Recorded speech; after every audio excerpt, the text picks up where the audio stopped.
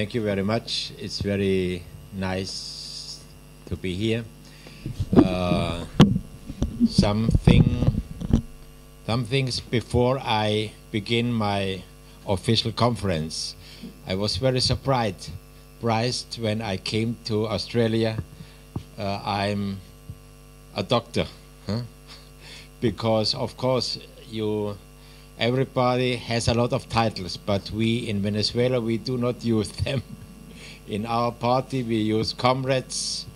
When I am working with the indigenous people in Venezuela and in Latin America, we use brother and sisters, but we never use doctor. For that, I agree with you. It's not necessary, it's not good often to say it.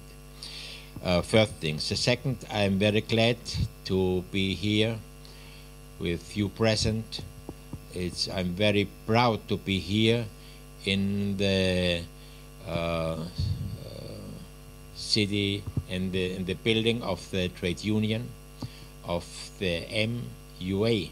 Here you stay. Huh? I had the chance to be half day in Sydney with your comrades. I visited the docks. I could speak a little bit with the workers, and it was very interesting and for me, because on one hand we are ready to discuss about what happened in Venezuela, what happened in Latin America, but at the same time I'm here to learn how do you organize, what are your struggles, how do you manage, how do you see our country and our struggle of our working class from far away.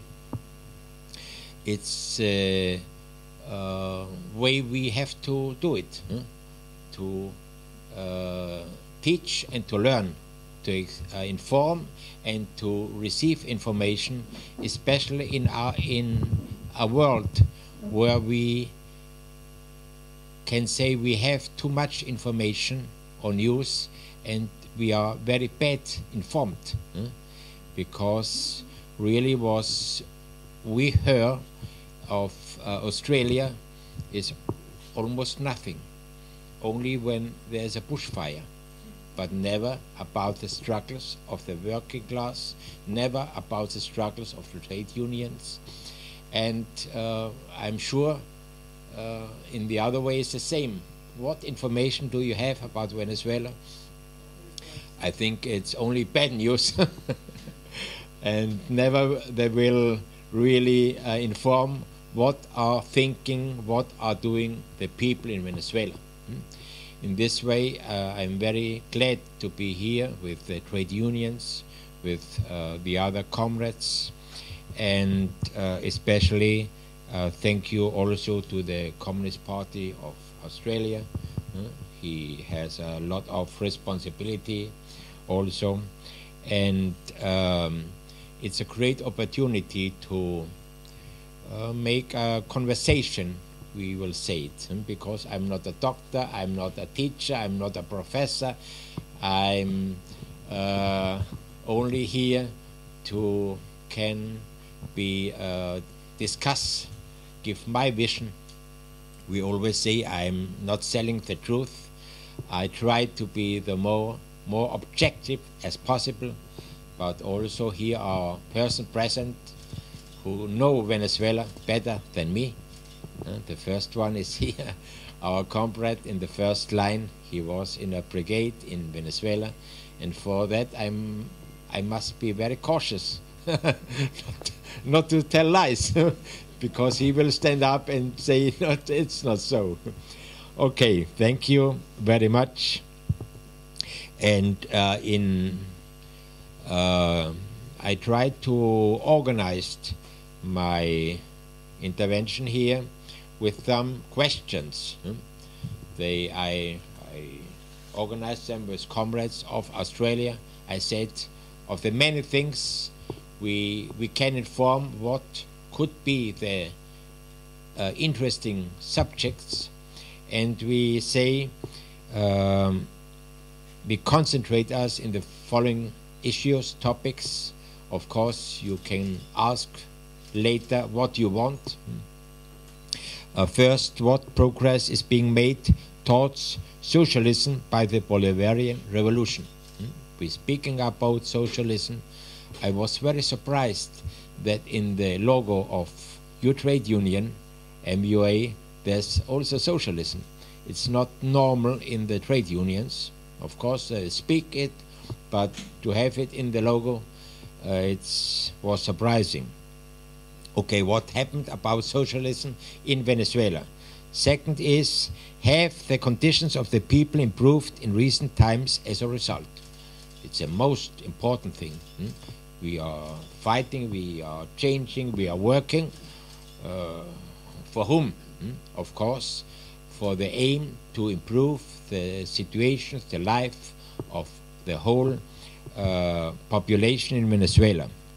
What are the next steps in the process? What is the role of the Communist Party of Venezuela and its assessment of the progress made? How does the Communist Party of Venezuela see its role in future? The future of the Bolivarian Revolution once Hugo Chavez steps down. Very difficult question. And the likely results of the upcoming election.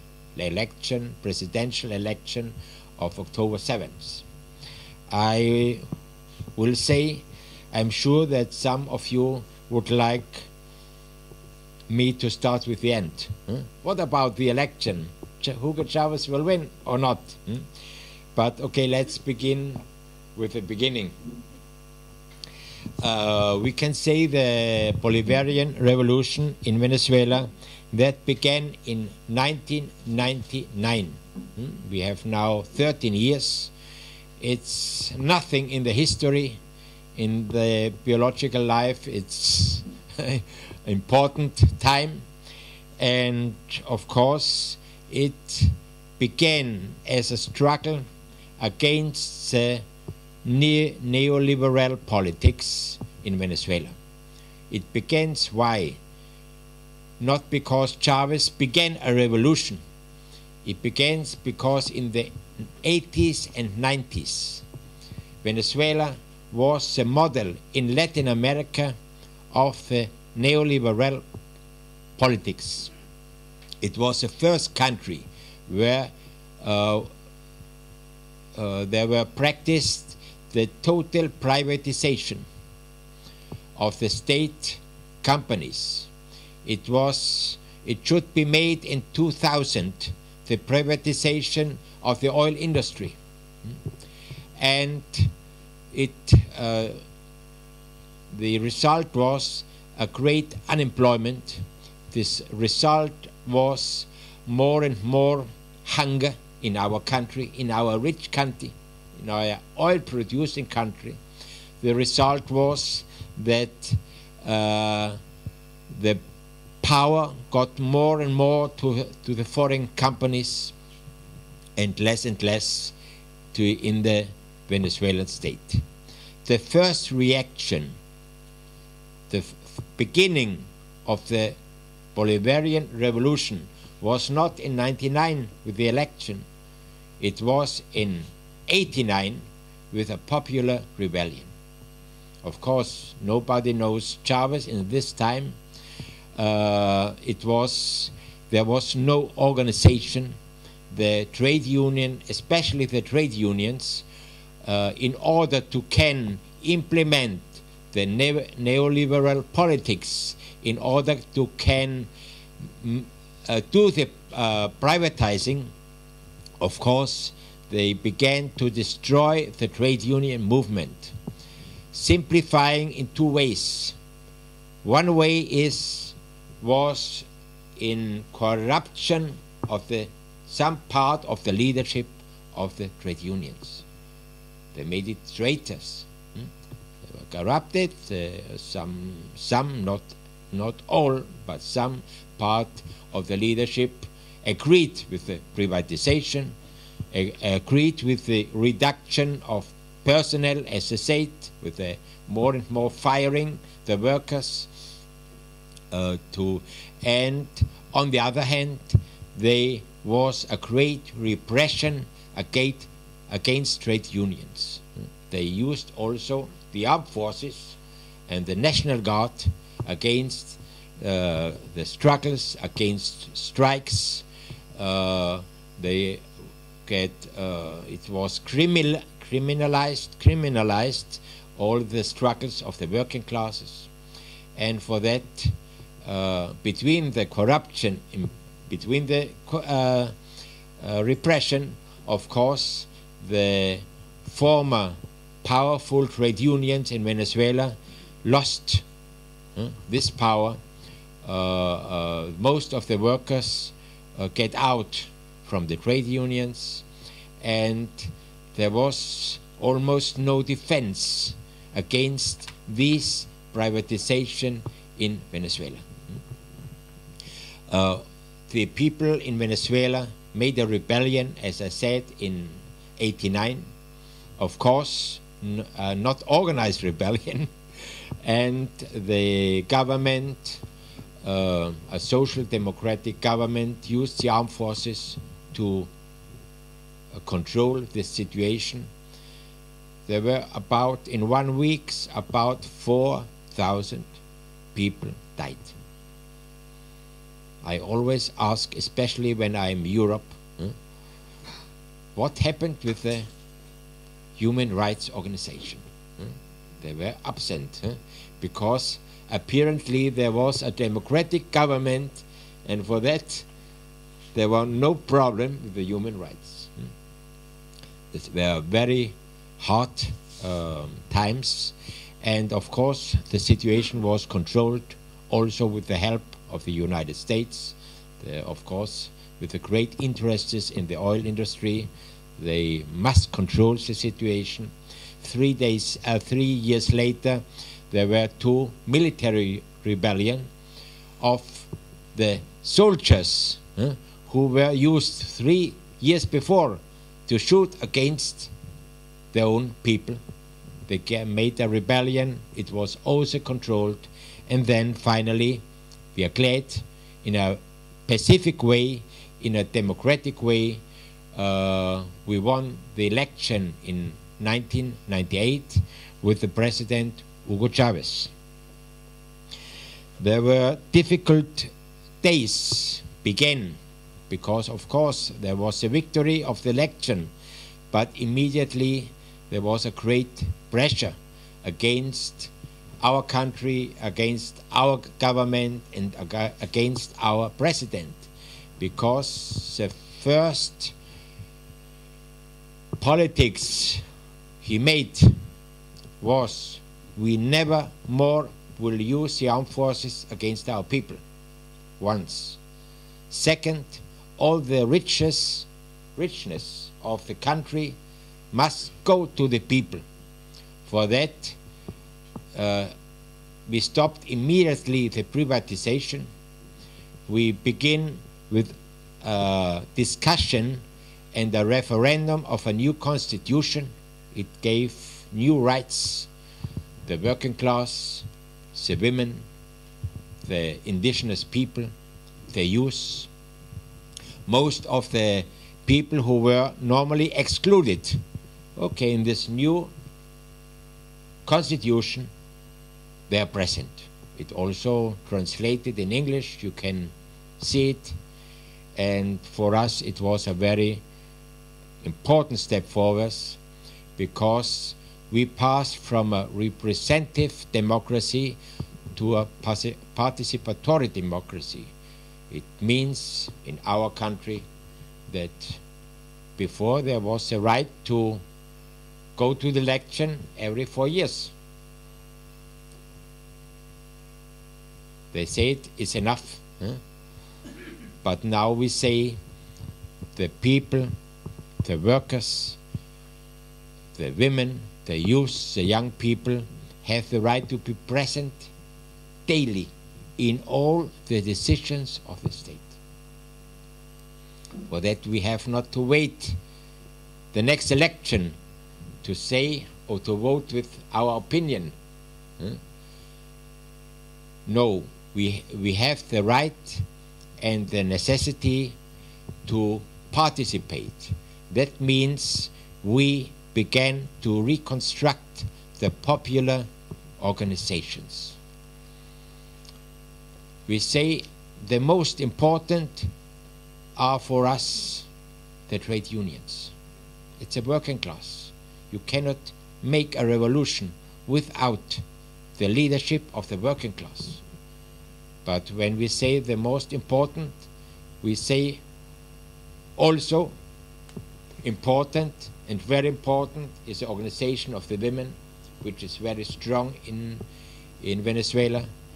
Especially the women participated in the elaboration of the constitution. Everybody feel that they were present in the discussion and also in the referendum, and the construction of the student movement, who was also very strongly destroyed. And this is now our work, to make organizations of the people. We are creating popular councils, community councils, where the people in the suburbs and the cities discuss what to do and how to do, and how they control the budget, which company will receive the work, will receive the contract. And we have a lot of experience in this work. Of course, we are doing something new in our country. We are making mistakes. We must discuss it. We must be very self-critics in all our work. But we can just say the only way this Bolivarian revolution survives 13 years is because the people are participating, the people are organized, the people has a voice, and the people are ready to defend this revolutionary process. They demonstrated it in 2002. There was, as normal, a fascist coup against the government. I say as normal, then in this way the United States acted in the last century in all our countries, where there was a little bit doubt about the completely surrender of a government to the United States. Okay, they intervened. They murdered, they made a putsch or a coup like in Chile and in other countries. And what happened in Venezuela? They do it again.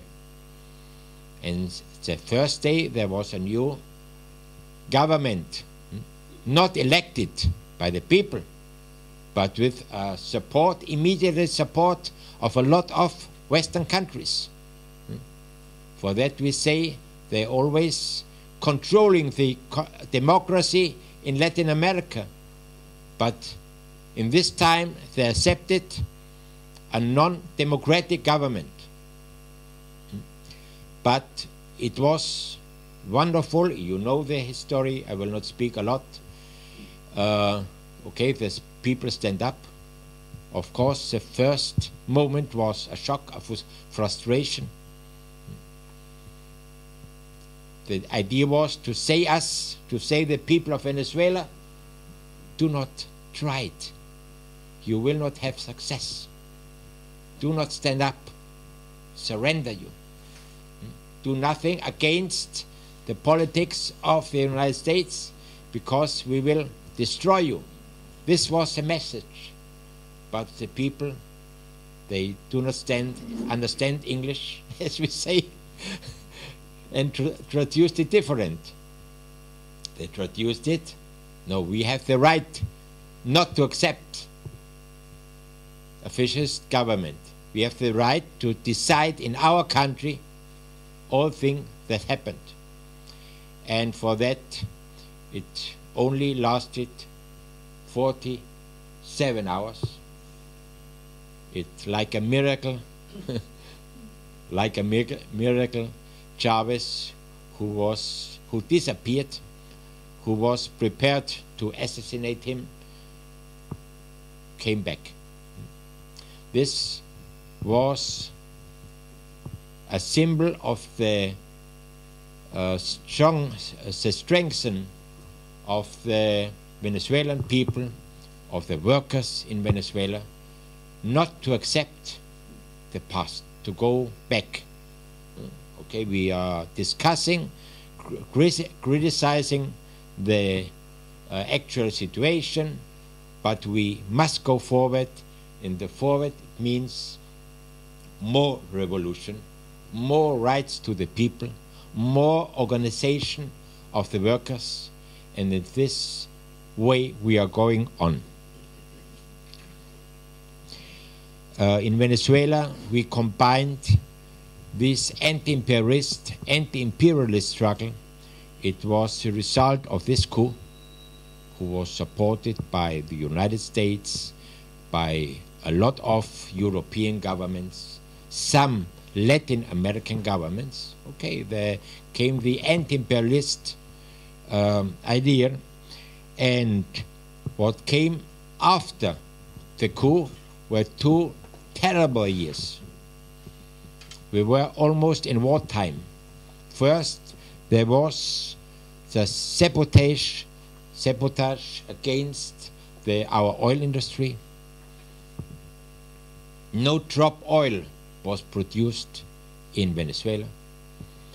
There we noted, sometimes we are not conscious what happened, what means imperialism, what means global control of capitalism. We didn't know that the oil industry was controlled by satellite in the office of the United States. Always we thought, okay, it's in the control of the especially North American companies. But we said, okay, it must be happened here in our country. They could stop, of course, with computer from office. In the United States, they stopped all the oil industry in Venezuela. You could say it's impossible, it's a lie, but it's very important to know this, that we really understand what means the control of imperialism, what means the control of capitalism. There were very hard, 2 hard years after we had no gasoline. The first gasoline came from Brazil. Lula sent it, a great tanker, in solidarity with Venezuela to Venezuela. Also, of course, in this struggle, it was only possible to win because of a great solidarity worldwide, especially in Latin America. Then the other, when we achieved to control this sabotage and to produce once again oil in Venezuela, there came an international blockade, economic blockade against Venezuela. Our stores had no food. And also the idea was, the message was, from the bourgeoisie, from the imperialism, if you need food, if you will food, you have to vote against Chavez. It's so easy.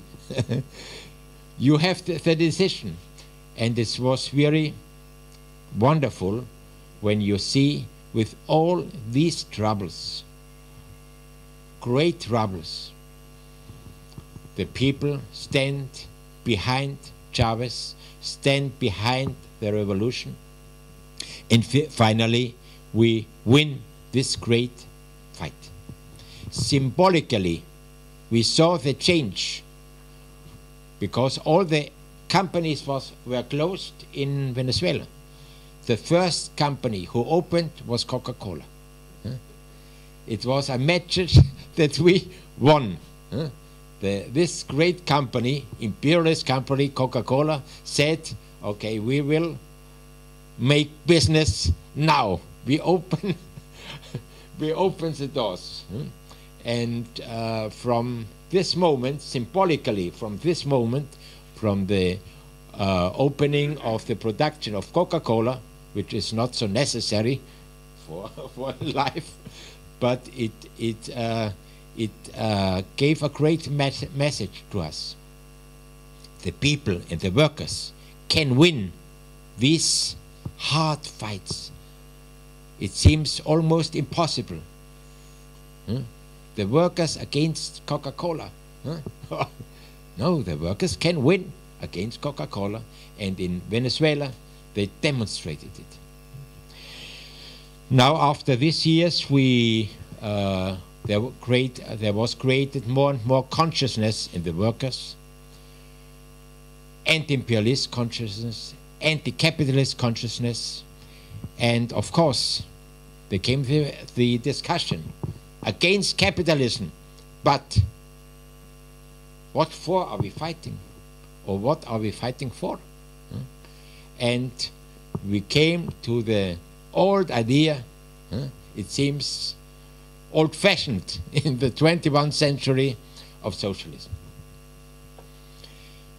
Of course, we know, we are conscious that could not be a copy from no other experience. But of course, the principles of socialism, they are here. I see them here. I don't know. I think the workers were writing this. They say here, minded individuals who stand for fair treatment of all, inclusion, equality, justice in our working place and community. That's a socialism. And it's written by a, for me, unknown worker here in Australia, here in Perth. And when we are fighting against capitalism, okay, we have to see it. Because the capitalism is against everything here written. There's no fair treatment of all. There's no inclusion. There's no equality. There's no justice in our working place and communities. And for that, we are sure, we are convinced that we have to seek to work for our way to socialism, but it must be socialism.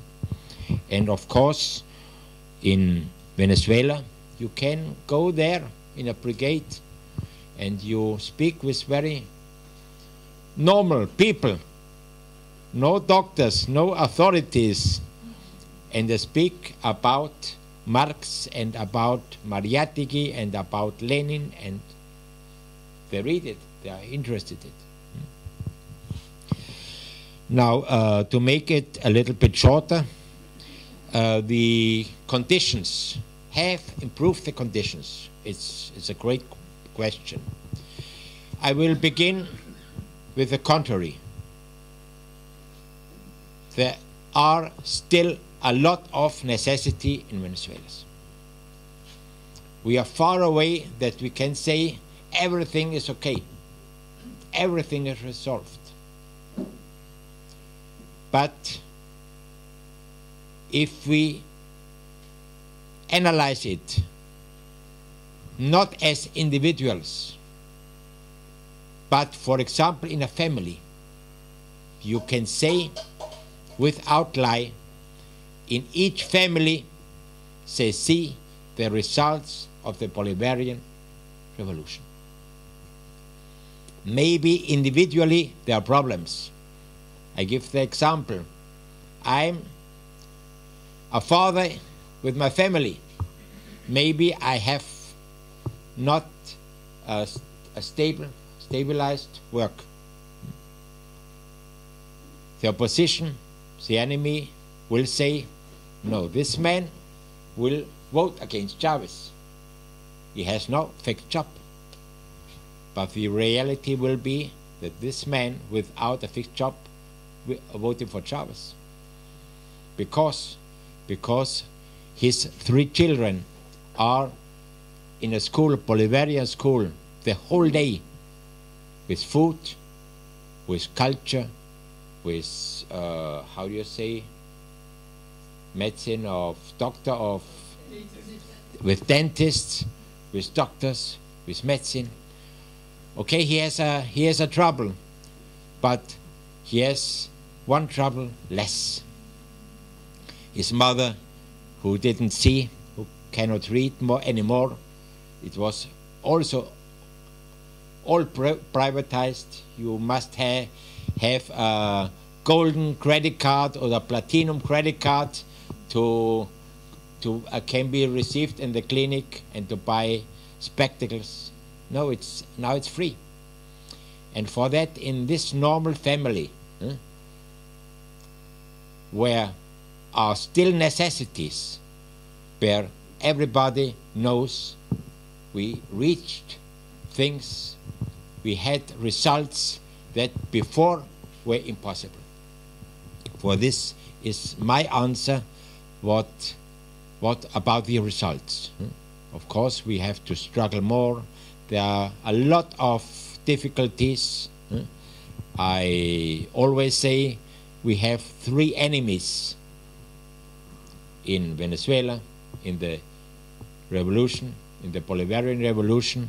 The 3 enemies are not the imperialism and other. We know them. No, they are inside. There's a corruption, bureaucracy, inefficiency. And of course, these are very difficult enemies, and we have win this struggle against corruption, against bureaucracy, against inefficiency.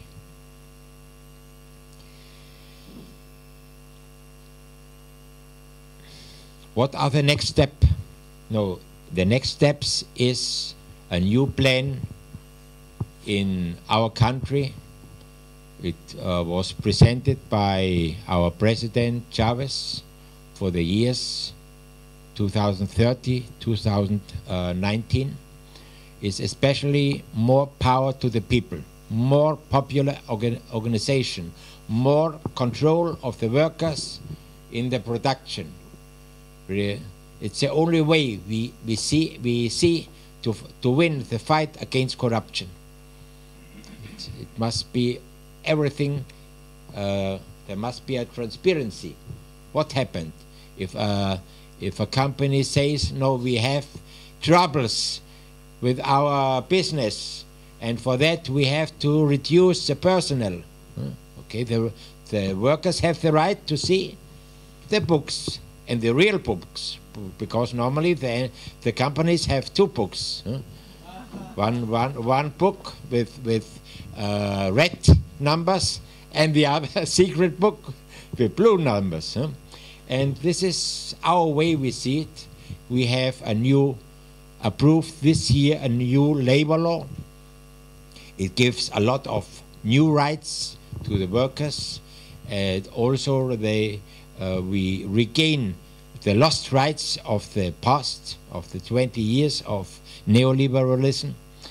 For example, now with this new law, a worker from the first day he go to a company, he's a fixed worker. There's no time of proof, or I don't know, how do you say it? No, till now it was terrible for us, because they introduced the temporary probation and also the contracts of 3 months normally.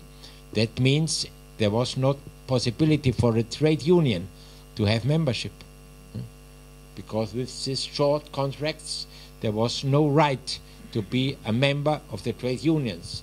This was another form to weaken the trade unions. From now on, no, he is a worker or she is a worker from the first day, and of course immediately can be she or he can be a member of the trade union. This is very important for us to achieve a very strong trade union movements. It's the only way also to go forward in this revolution with a strong, organized, class consciousness workers and organized workers in a classist trade union.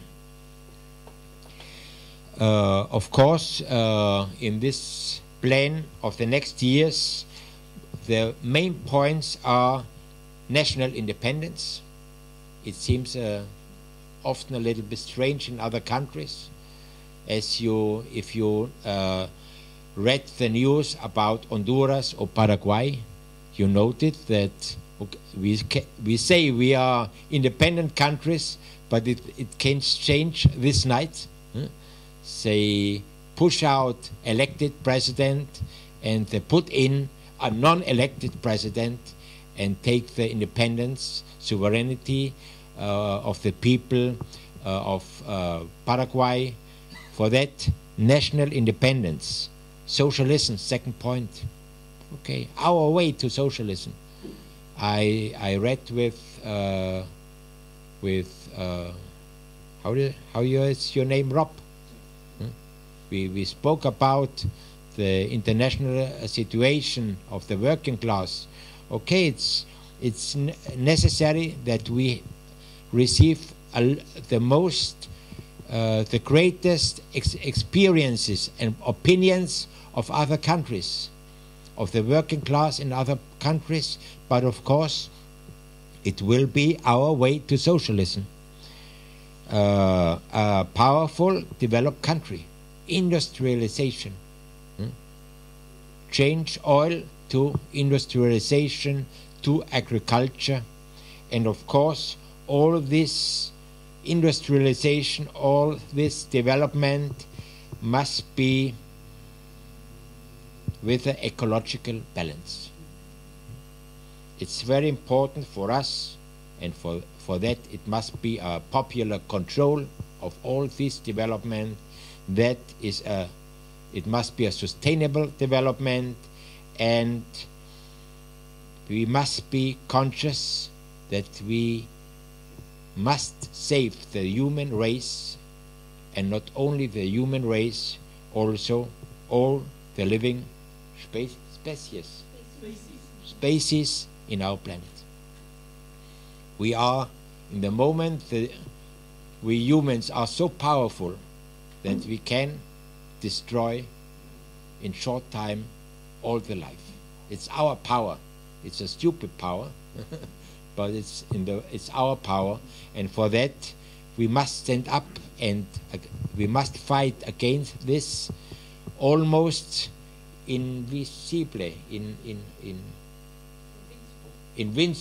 almost invincible capitalism who destroys everything, only to make business,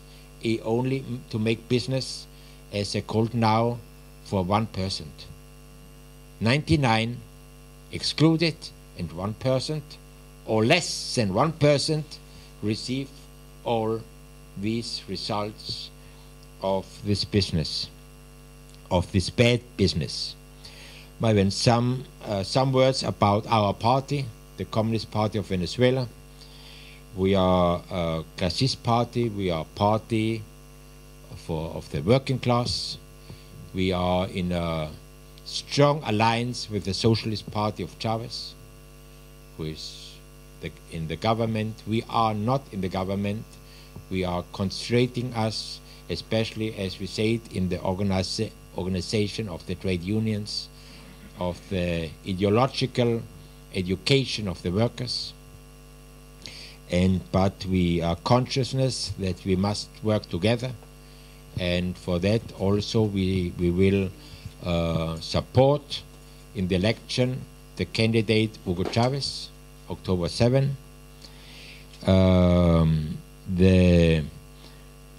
A short question about the future of the Bolivarian Revolution without Chavez. In the in this moment we are not discussing it. He was very ill, as you know. The enemy hoped that he will go away. He recovered also with the solidarity of the Cuban medicine. He is totally incorporated in the electoral campaign. He's a very strong man with a high consciousness. Of course, the best medicine, they recommended him to stay at home, to be quiet, but there's a great responsibility with his people. And for that, you can see him every day in this very hard campaign, where, and of course, we say this organization, this popular organization of the people in the land, in the cities, of the workers in the working place, there will be future leaders for the continuation of the revolution. In the moment there's no name, there's no necessity to say names, but in the moment our only candidate is Chavez. But of course all the peoples in all the peoples are new leaderships, and we are sure this revolution will continue. And short words about the election. Okay, we are a country with a participatory democracy. There must be elections. We have a lot of elections. Before they criticized us, there's a dictatorship of Chavez. There's no possibility of the people to decide to vote, and now they are criticizing because we have too much elections.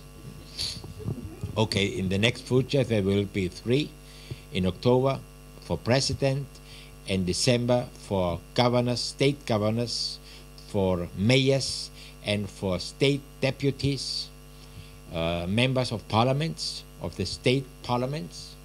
And in February or April there will be elections for the councillors of the municipalities. For that we have a great possibility to discuss political discussion. It's a great possibility to promote new leaders, women or men, women and men, and this will be strengthen our political process. This will strengthen our democracy. And when we speaking so much about our revolution, of course we are conscious that with the international solidarity would be impossible to go further. Venezuela is a weak country, a small country, and it would be impossible to go alone this way. For that is more and more integration and solidarity in Latin America and Caribbean. And of course we are always welcome the international solidarity, and we also know that we have a great responsibility in our struggle in Venezuela to demonstrate that it's possible to change this world. And we try to do our best. We try also to give the most solidarity as possible to all the countries and to all the people who need it. It's strange, I don't know if it's known here in Australia, that Venezuela don't give only cheap with very special conditions oil to the Caribbean and Latin American countries. We know the peoples cannot pay the price, the oil price, which is in the global market. We say all the people have the right to have oil. Okay, we change it. But also Venezuela sends oil to the poor people in the United States, which should be not our problem, but it's a solidarity. For example, in New Orleans, Venezuela sent free oil to these people who have special necessity. For that, the international solidarity must go on. We are the majority. We are the 99%. We must win. And for that, it's wonderful also to see all your struggles here in Australia, to learn more about the trade union organizations.